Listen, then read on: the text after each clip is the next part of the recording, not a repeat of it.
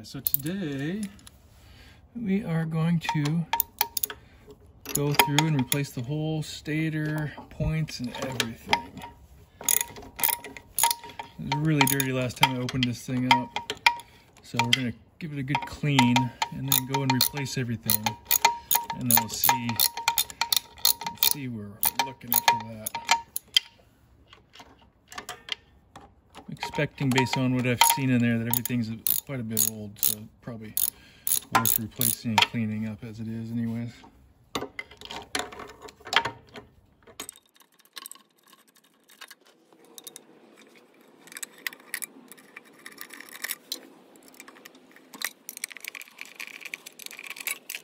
this flywheel removal tool, which is going to be pretty neat. Let's see.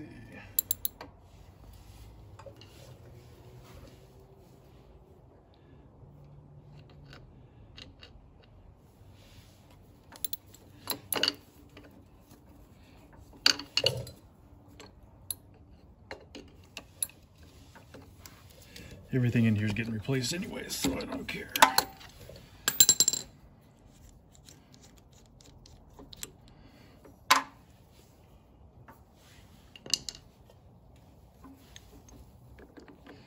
Spins in opposite.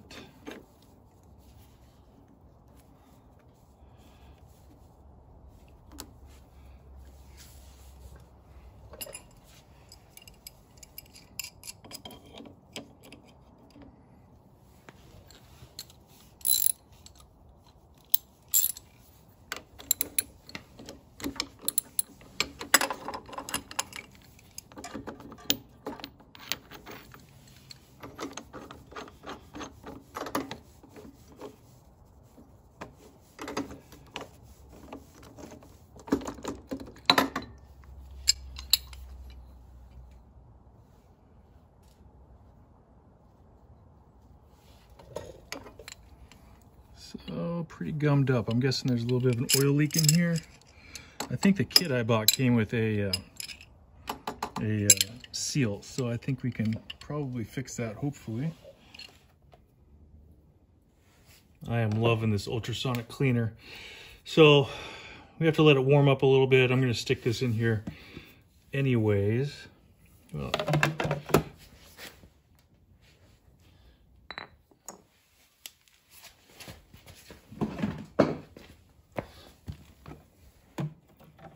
stick that guy in there.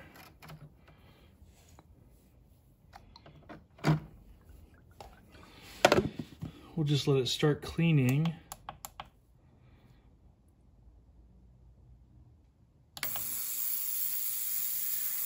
And then we'll just keep restarting it as it stops. Once it starts to get hotter, then we'll be good to go. All right, so all of this needs to be taken out and just tossed. It all looks super dirty.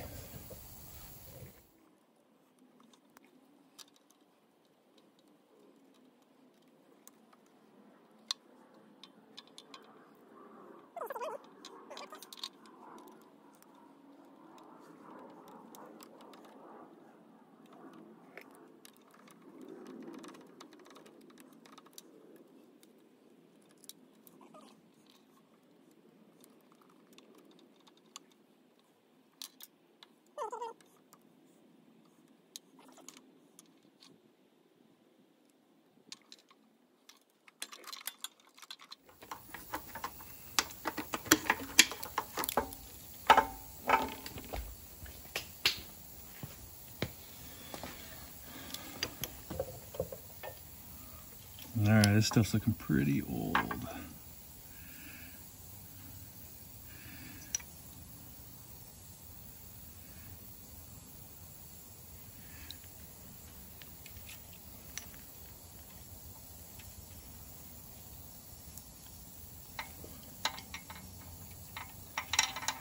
Pretty dirty. Oh, this one's grounded. Okay. And then looks like that one's grounded too. All right. So it was grounded at least a little bit.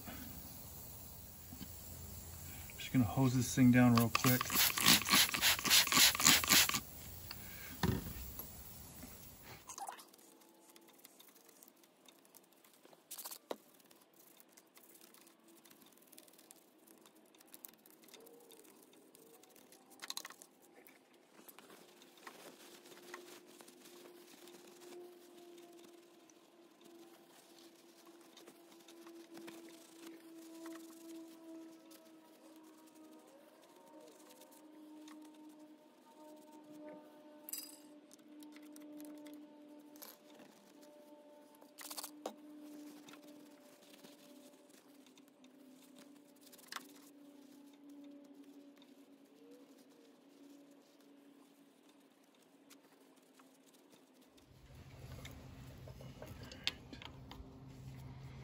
This is gonna look so much better.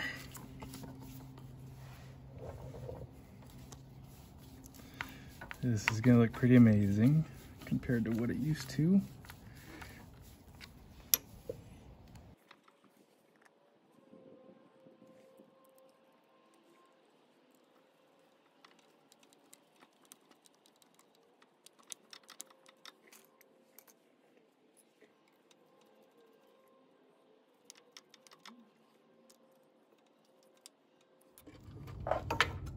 Let's get this guy connected.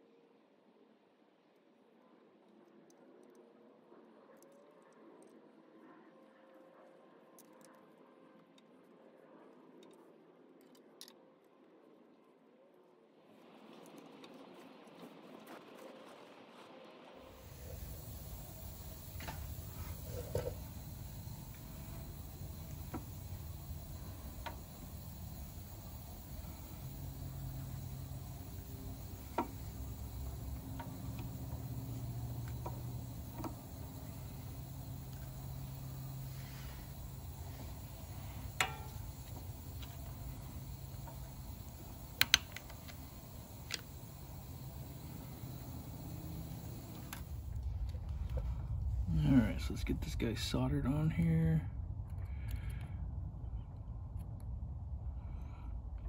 Get it hot.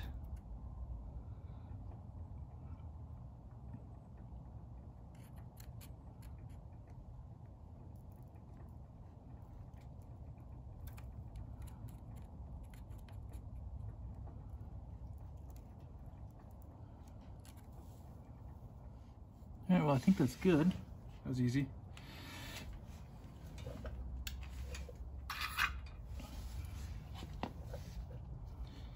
So that should be good. So let's go check on the flywheel, see how clean that is.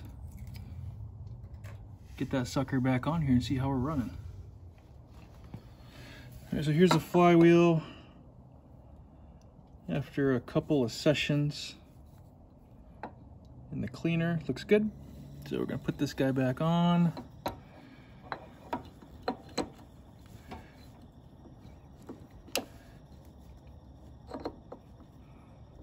It's a little funky because it's all magnetized.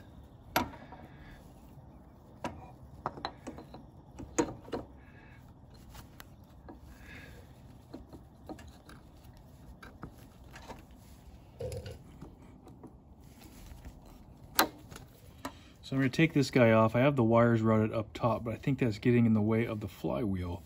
So I think the wires need to go underneath for this thing to play good.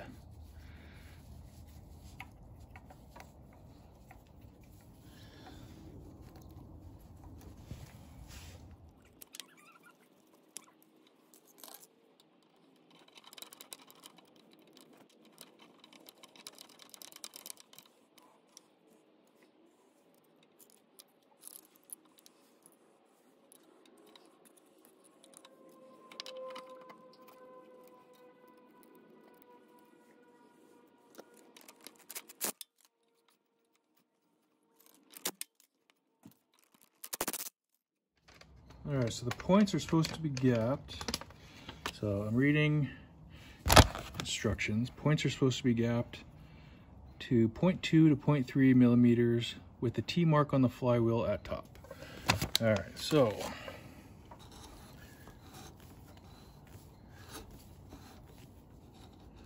we're at the T.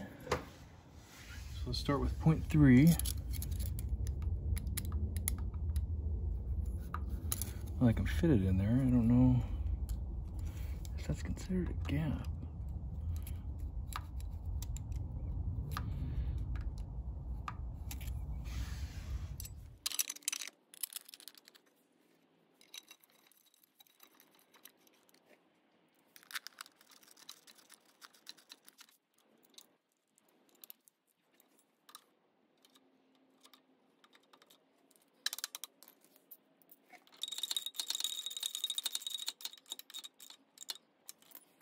All right, that's it. Let's take this sucker for a spin.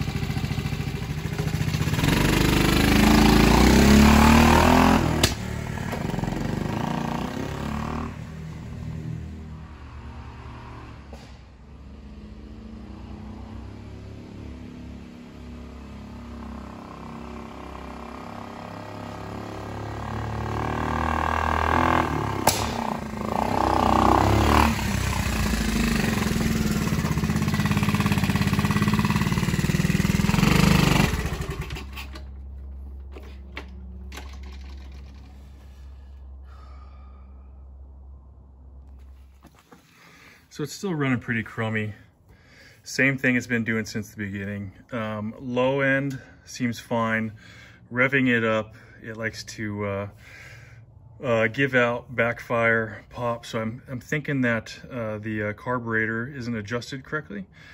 These circuits that came with it didn't quite line up. I mean, this one doesn't even look like it's supposed to be in there. That's just the idle though. So I'm not sure if the circuits are correct. I mean, this thing could have been rebuilt a few times. I recycled the old jets that were in there, but I don't know if they're the correct ones, obviously. So I think I might just upgrade to the Mikuni 20 millimeter. It sounds like that's a good upgrade anyways. It does not cost very much. So I'm gonna order up one of those guys, replace this, and then we'll see if that, I bet that's gonna fix the problem. So more to come.